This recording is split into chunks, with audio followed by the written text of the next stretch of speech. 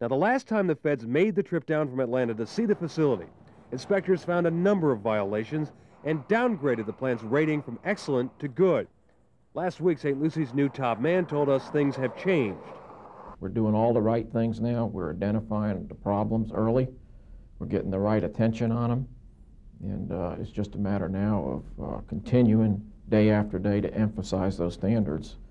And the recognition of those achievements will be forthcoming. But exclusive pictures we've been showing you suggest the problems are fairly widespread. And even Mr. Stahl admits the pictures don't look good. If the plant management is successful, though, the NRC visitors won't see this. The memo says that all dry boric acid, like the crusty stuff on this valve, must be cleaned up. And also, managers are ordered to remove all hoses on drains and vents. The plastic hoses help leaks flow into catch basins for collection and study, or into drains, like these hoses, running into the floor, all of which will be gone by the time the feds arrive tomorrow.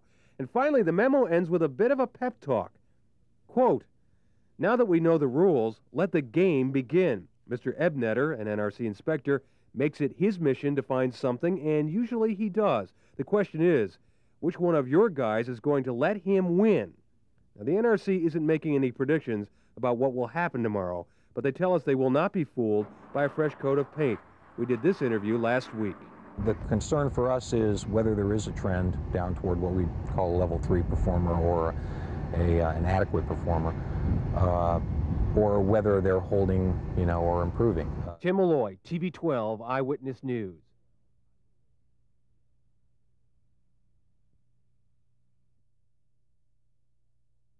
Is it okay if we have interruption?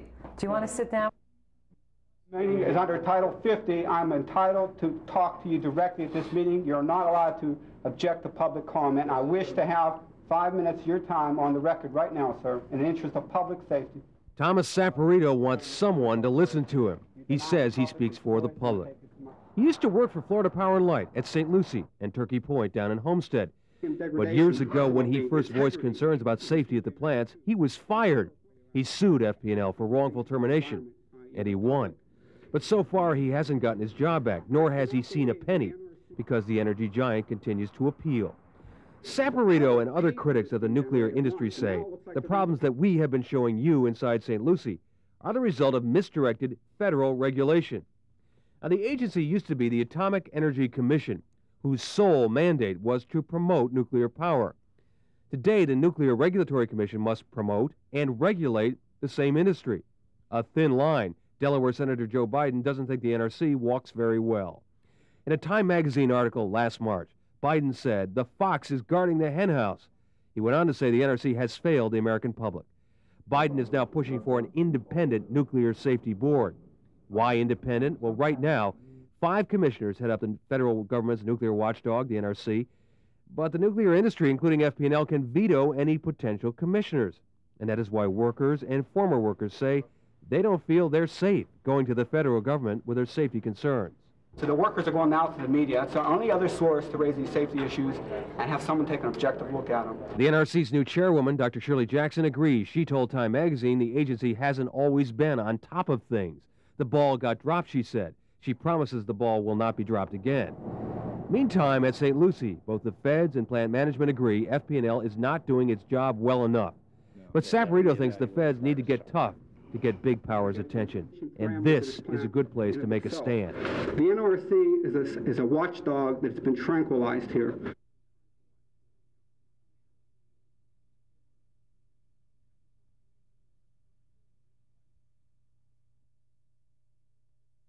Want to breathe heavy for the camera? Is that what you're doing? If you want to sit next to Mom. Do you want to sit next to me? Come over here. Okay, come. How about right here in the middle? Is that nice? You have to be really Okay, quiet. you don't need to put your hands on your beautiful face. I want everybody to see that gorgeous face that you have. What was the emotional strain like? I mean, was it something that... I think I would say it was like desperation.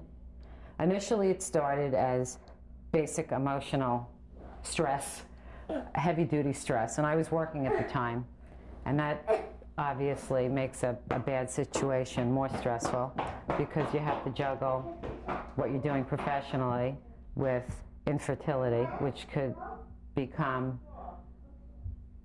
you know, just a complete obsession, which it was for me for about 3 years. So on top of the financial stress and the work stress and the emotional stuff that was happening, I was like a desperate person.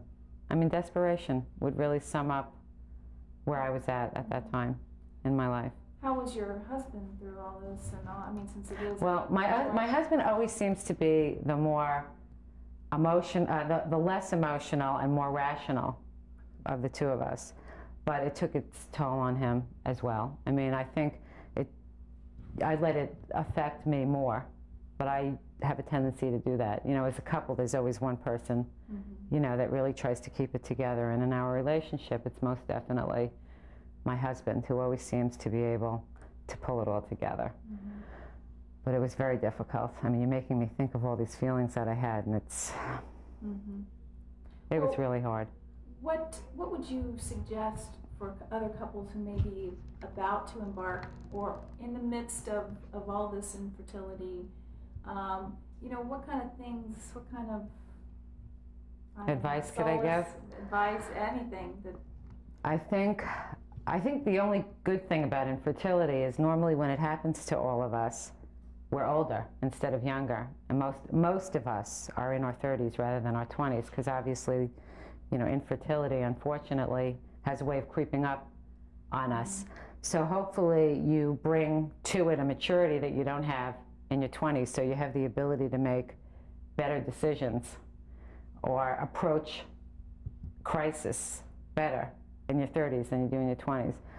But I think for every couple it's different, and I think what you have to say is you can't say it at the beginning. You have to kind of say it midstream when you're in the middle of the emotional stuff, is what I have a tendency to refer to it as. I think you just have to say, okay, I've had enough. And when you're at that point, that's when you have to move on. You really have to move on, because, you know, it can destroy your marriage, it can destroy your life. You can't let it consume you. No. You know, I'm just thinking about how I let that just completely take us over. And it drained us, and it took away 3 years of my life, and I think I'm just emotionally upset about it right now.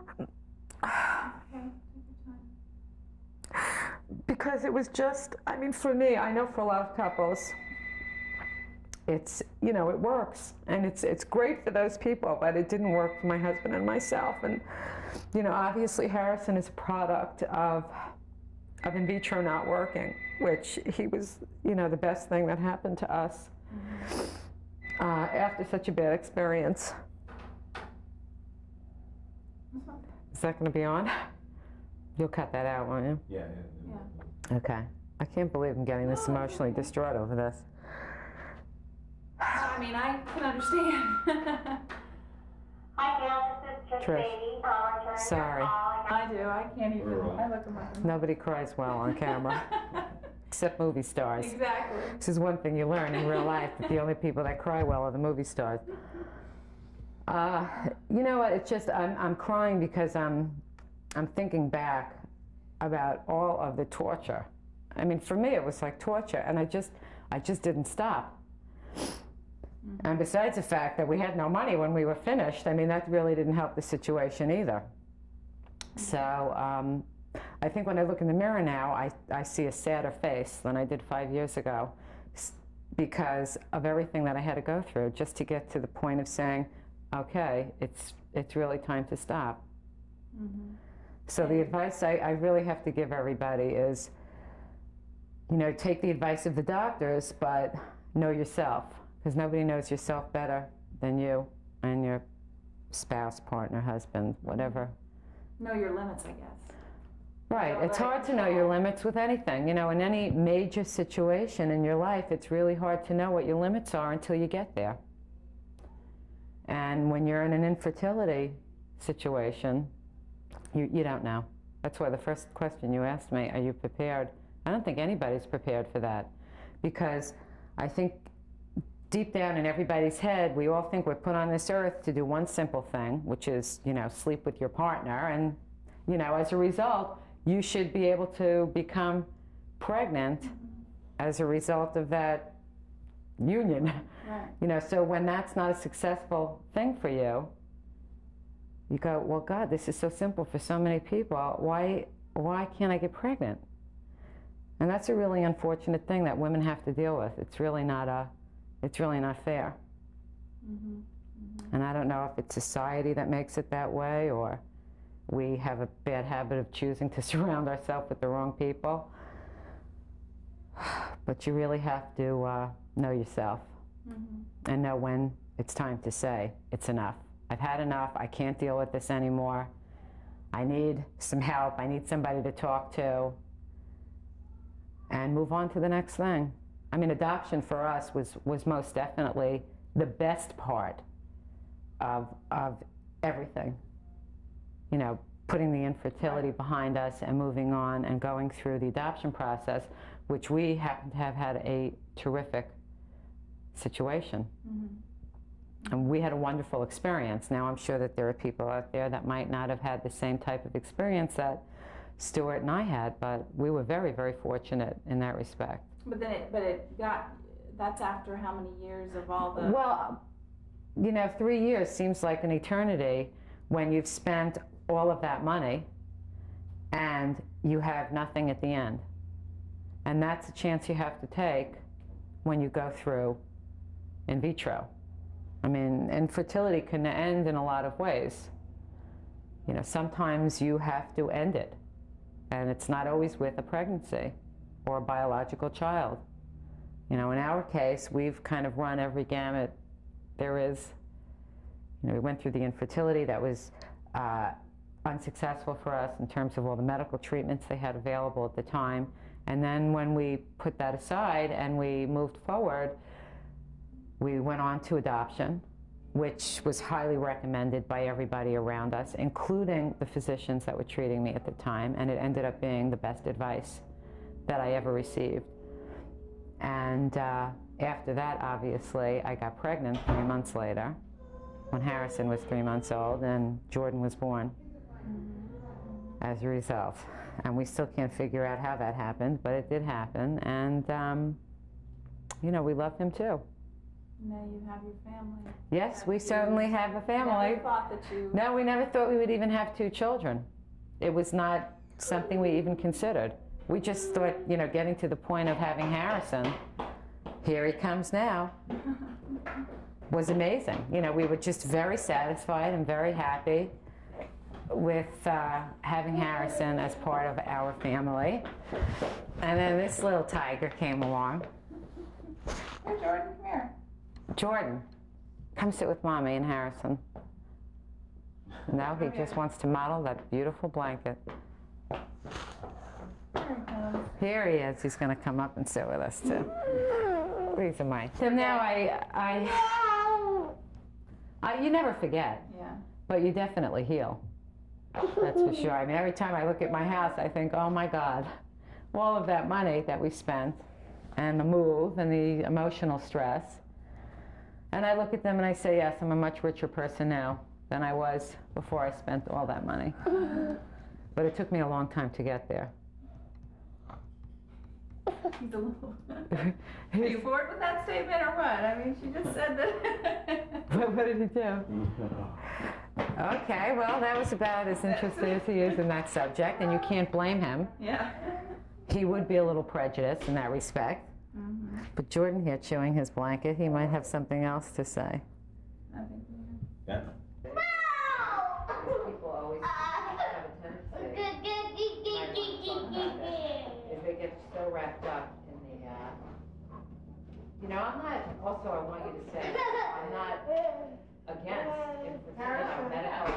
I think it's wonderful that they do all of this because a lot of people do get pregnant. I mean, the success rate is just so low, but there are that percentage of people that it works for, and that's a wonderful thing. I mean, mention that because I don't want to make it sound like I'm really down on that whole thing.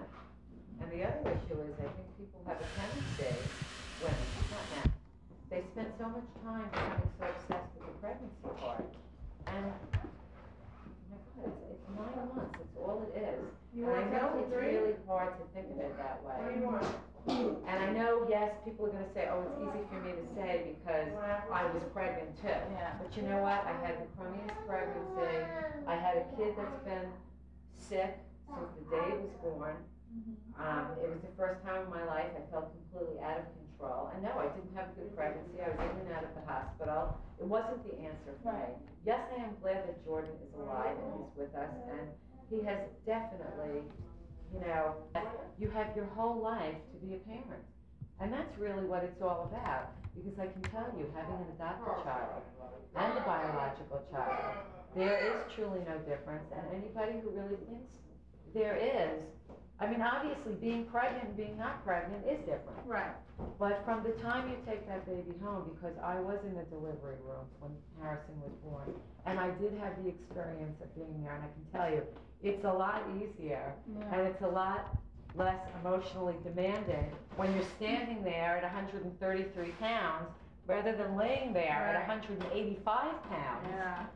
Yeah. It's a lot easier emotionally.